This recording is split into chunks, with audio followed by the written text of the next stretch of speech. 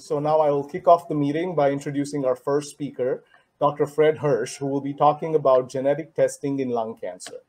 I think Dr. Hirsch needs no introduction to people who already work in the field.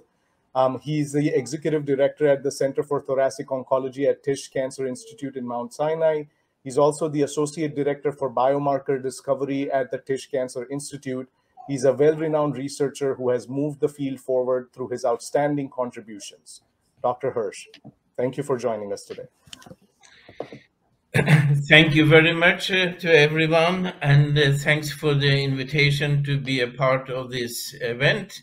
I'm very excited to talk with patients and patients' families, particularly these two groups have, of course, close to my heart, and I will try my best to make some complex issues understandable for everyone.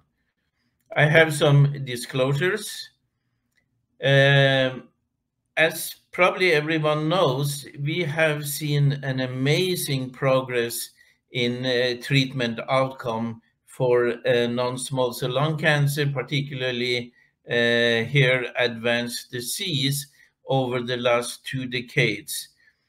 When I came to United States from Copenhagen in Denmark, year 2000, that was the situation here with an overall survival of 11 months. And today, this is probably outdated already, but we can see here we have gone through an amazing progress.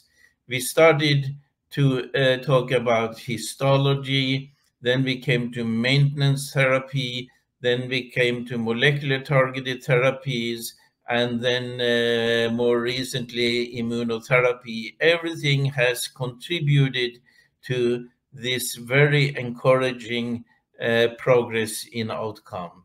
Here again, we started just focusing on histologic subtypes, what we can see in the microscope. Then we now moved to molecular subtypes and genomic subtypes.